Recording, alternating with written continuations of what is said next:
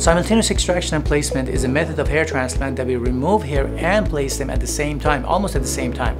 So we make the sites, we make the incisions, the design, the holes the grafts has to go into, and then we start removing hair and placing at the same time. So usually there are like 3 or 4 people constantly working on patients as the grafts are going out, they're being assessed out of the body and coming back and being implanted within a short period of time. That keeps the grafts out of the body for a very short time, and that helps the growth of the grafts.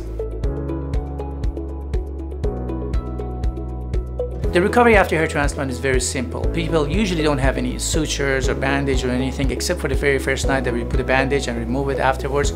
There's no scar to worry about it. The hair wash is done the day 1 after procedure. After that you may have some swelling on the forehead, eyes might get a little bit puffy occasionally. Pain is very minimal. Some redness, some pinkish discoloration may last for days or occasionally for a week or 2. But people are functional, they can go back to work with no problem.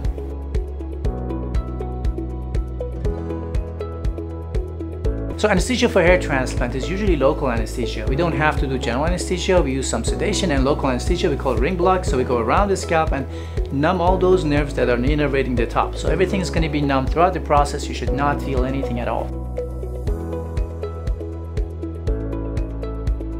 What sedations we use before hair transplant? We usually use laughing gas, which is very safe. Patients are using it, they start breathing.